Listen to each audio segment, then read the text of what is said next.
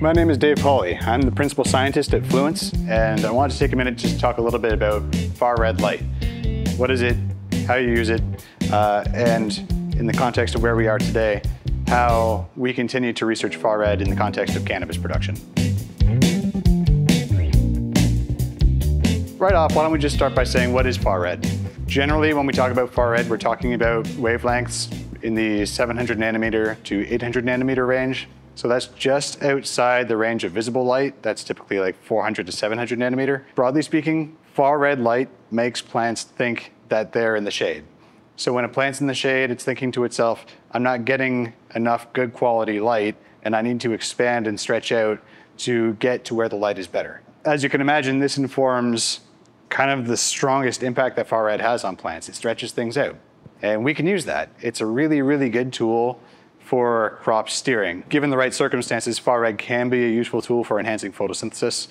And in the case of cannabis, we have seen some cultivar-dependent situations where the red and far red light ratio can significantly alter secondary metabolite profile, giving us more of certain terpenes, less of certain terpenes, and so on.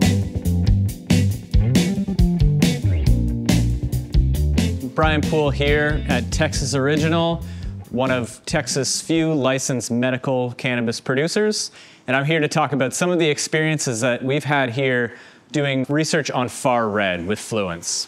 One of the first experiments we did was way back in 2020, where we looked at including far red as part of the spectrum that we delivered to the cannabis plants during the flower phase.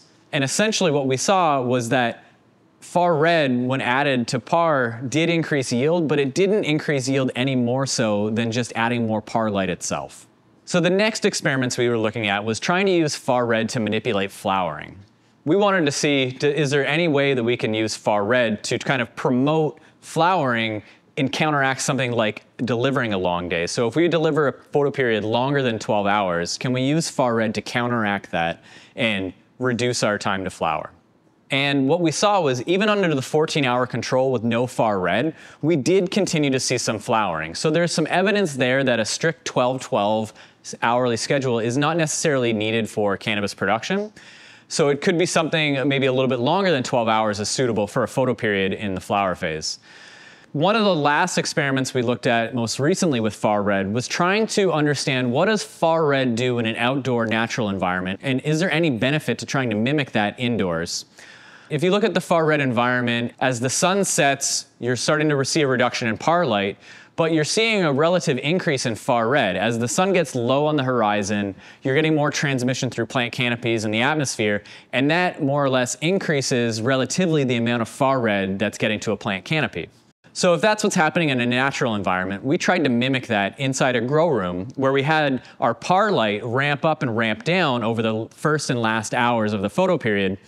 And then at the end of the day, that last hour before the lights would completely turn off, we delivered different amounts of far red light. And again, compared to that no far red control, we didn't see any difference in yield or flower development time with the different amounts of far red. As the dosage of far red increased at the end of the day, we saw increased plant height, the shade avoidance response that we're very familiar with in cannabis. But when it came to things like flower development and yield, we didn't see any benefit to far red light or mimicking that outdoor sunset environment.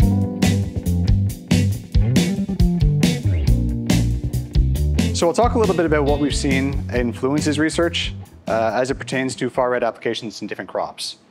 In the case of primary vine crops like tomato and like cucumber, far red is a really good tool for steering the crop. Specifically, if you have a need to expand the vine in particular, a bit of far red can go a long way. In the case of strawberry, what we've seen is that, particularly in June-bearing cultivars, if you apply far red through the winter season, you can have a much better canopy architecture. In the case of strawberry, that means a more expanded canopy with larger leaves. So lastly, I think I'll mention a little bit about what we've seen in cannabis. It doesn't seem to offer a whole lot of value to improving cannabis production, whether that's in terms of canopy architecture, whether that's in terms of bud quality or yield. I think there's still potential, and we're continuing to explore a few different things, including the study that we have going on right here.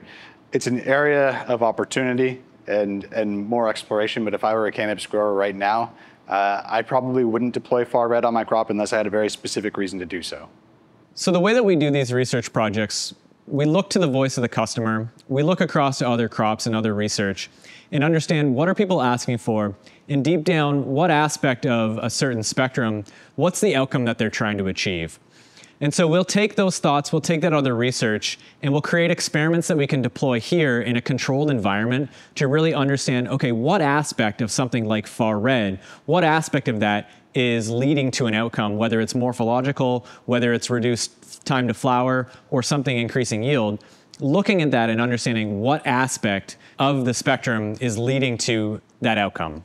So we're not just creating research projects through our own internal discussions. We're looking to the voice of the customer and understanding what are they asking for and why are they asking for it, and trying to test those things in a controlled environment so that if we do ultimately create a product, we understand what it's doing and how growers should be using it.